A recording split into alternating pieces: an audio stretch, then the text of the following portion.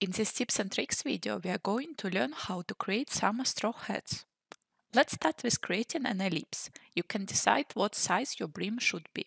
Here I want it to be quite big, so I choose 410 to 450.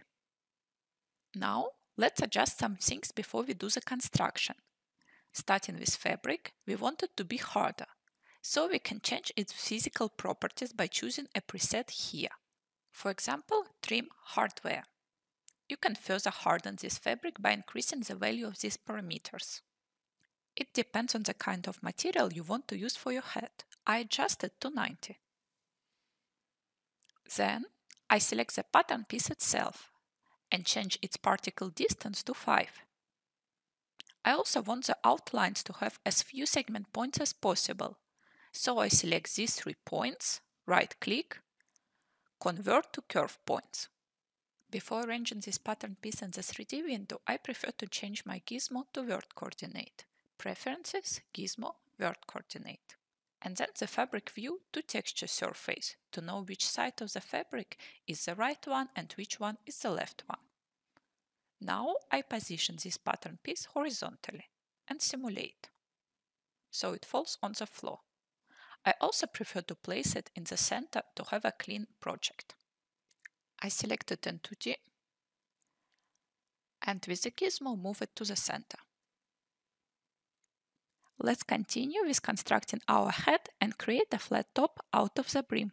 Right-click, offset as internal line,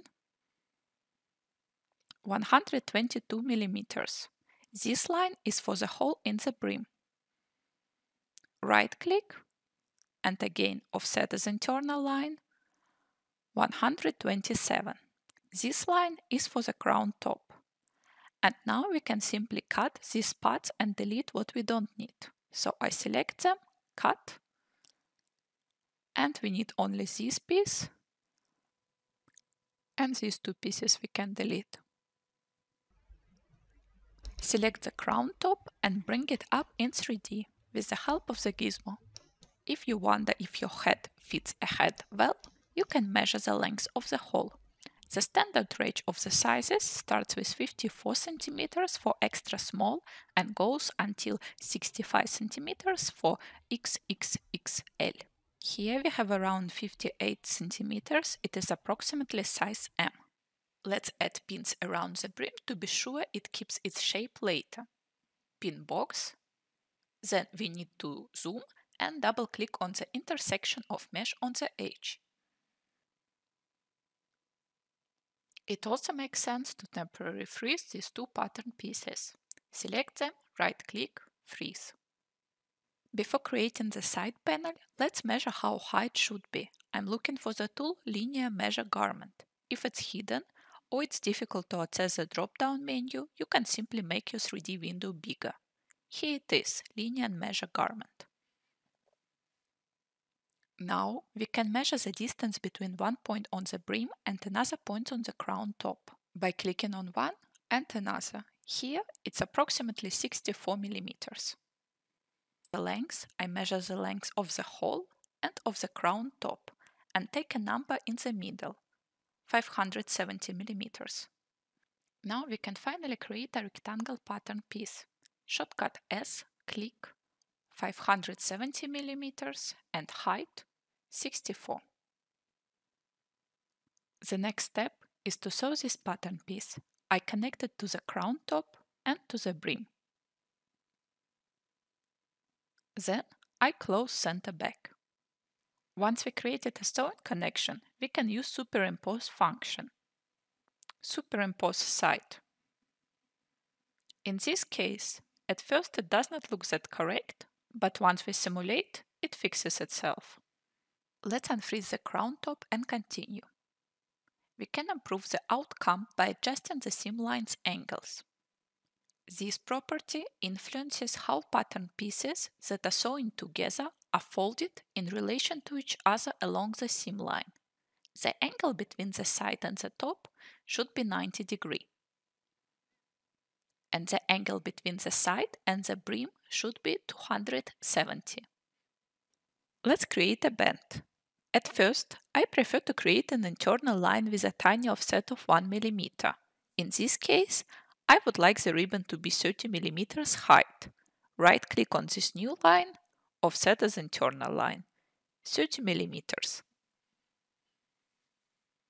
Now we can use the trace tool.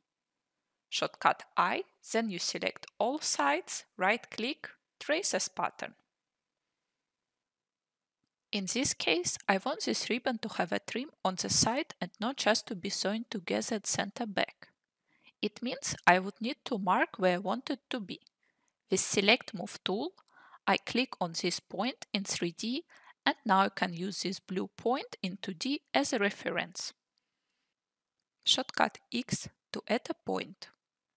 Right-click to access the pop-up window. Here we can type the exact distance. 180 mm is close to the blue mark. Then we need to create another point here. The distance is the same, 180 mm.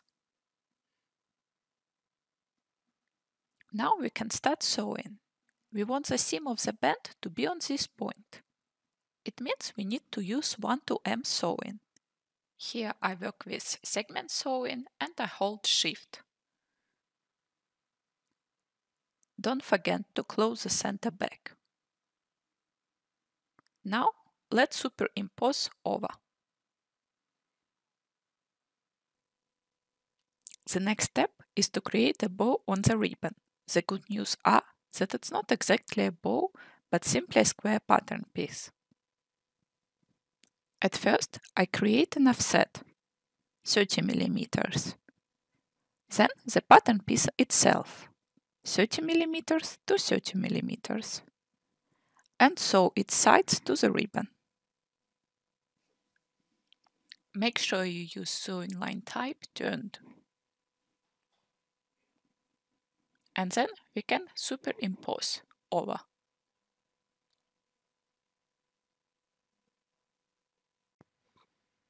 And already on this stage, we can select these pattern pieces and change their particle distance to 5, as well as mesh type to quads. And the next step to apply a fabric to the ribbon. I want to use twill. So I simply drag and drop this fabric.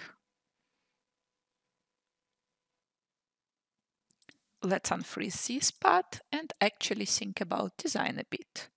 So let's imagine that this material, we want it to be a wool. We already changed its physical properties, so it's a bit hard. And what we can do now is to, for example, add a normal map, one of our standard normal maps, maybe make it stronger, maybe change its color to a darker shade, as well as change the color for the cotton twill.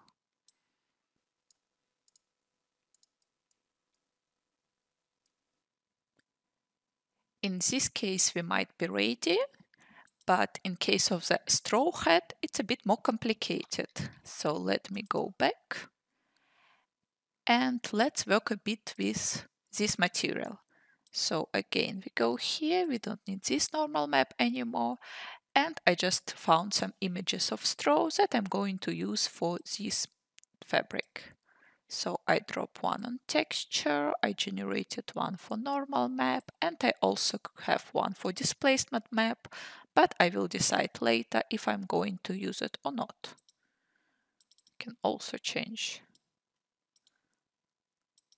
color, some parameters here. So at this point I can also hide the pins. And as you might notice, it looks nice, but the straw goes just in one direction, where in the reality it goes round. Here, my idea is to create pattern pieces that looks like stripes and sew it here. So we have a straw that goes in right directions. And now I will start to measure these two lines to know how long the stripe should be. So these two lines together make it 1900 and something.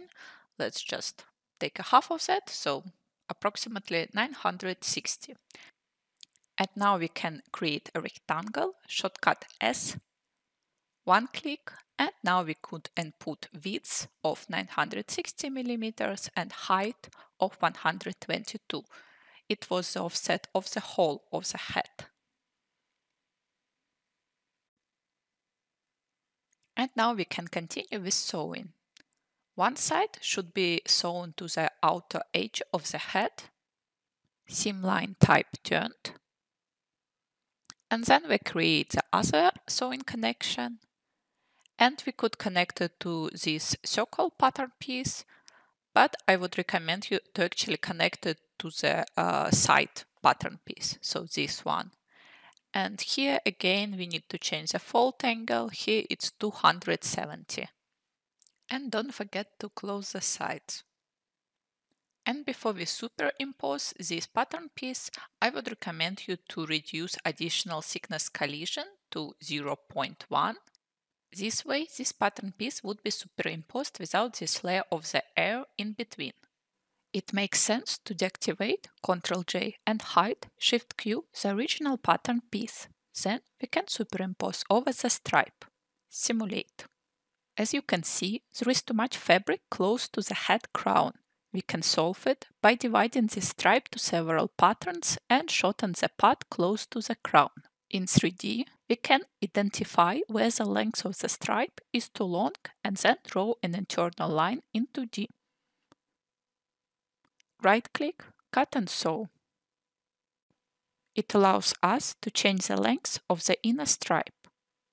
After simulating, we can see if the pattern piece actually fit in its place. You can keep adjusting it and even divide the stripe further. By default, seams have normal maps applied. It makes them to actually look like seams. In the case we don't want a seam to be visible, as between these two stripes in this project, we need to select this seam and change its normal map intensity to 0, or simply delete it.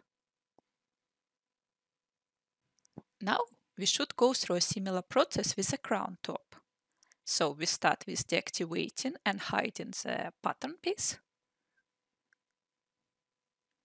then measuring its length, so it's around 500, and then we can create a rectangle in the length that is a bit shorter, so I will go for 450.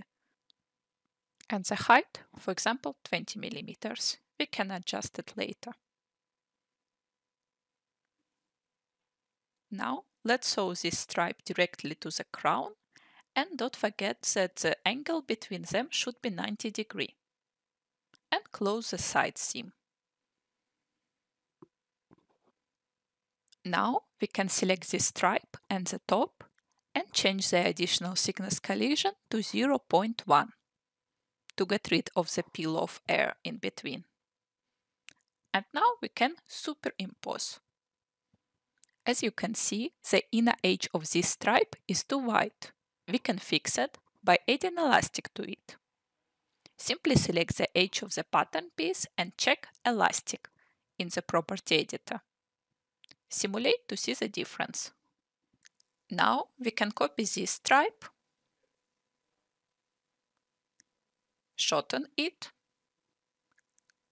and sew these two stripes together. Normal map intensity 0. Superimpose, simulate. I think that this stripe is actually too big for its place, so I prefer to make it shorter. Simulate and check again. It makes sense to make it smaller in the height too. And we repeat this process once again. Copy, shorten, sew together, intensity 0,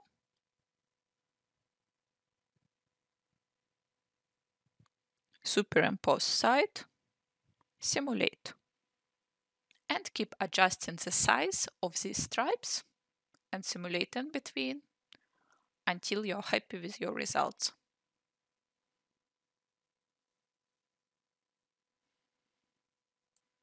Finally, the last stripe. At first we do the same. Copy, make it smaller, sew it to the other stripe, intensity 0. To close the hole in the center, we can sew the inner edge of this pattern piece together. To do it, we need a point in the center of this edge. At point, shortcut X, right-click, uniform split. Now we can sew these two segments together so that they meet in the center.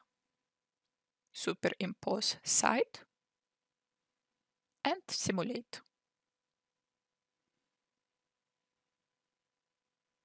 We can additionally adjust how the straw match on the seams using the tool Edit Texture.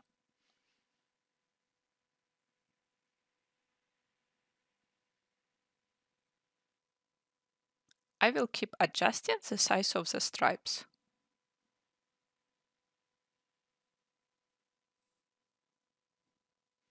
As an option, we can uncheck elastic for this edge.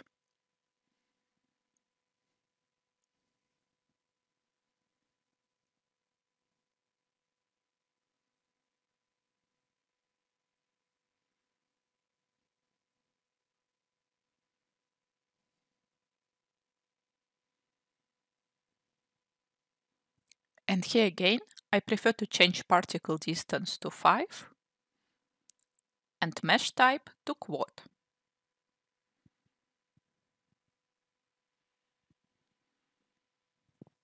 And the same goes for the sides of the head.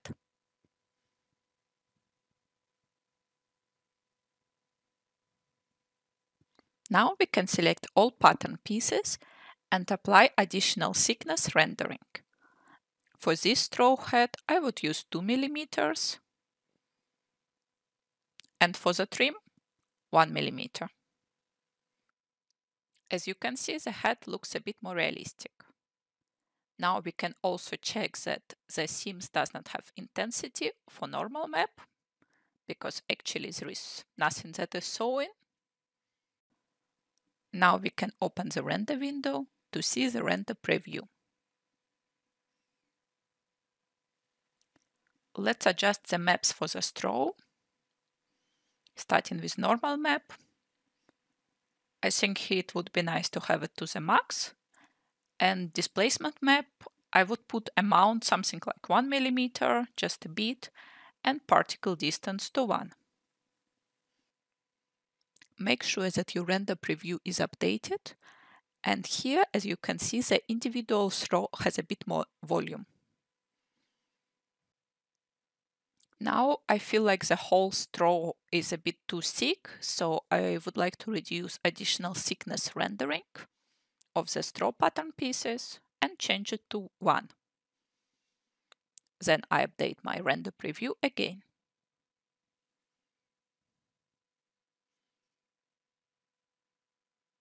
If we are happy with the design, we can close the render window and save this head as a project or as a garment.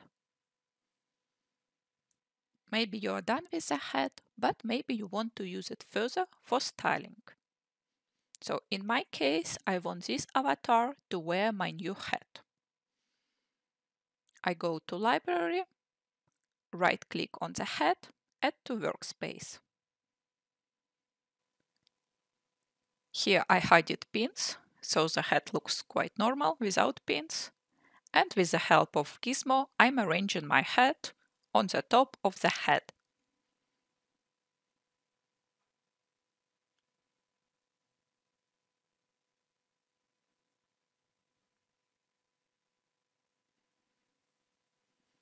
For this, it's really nice to use Gizmo with Vertex coordinate.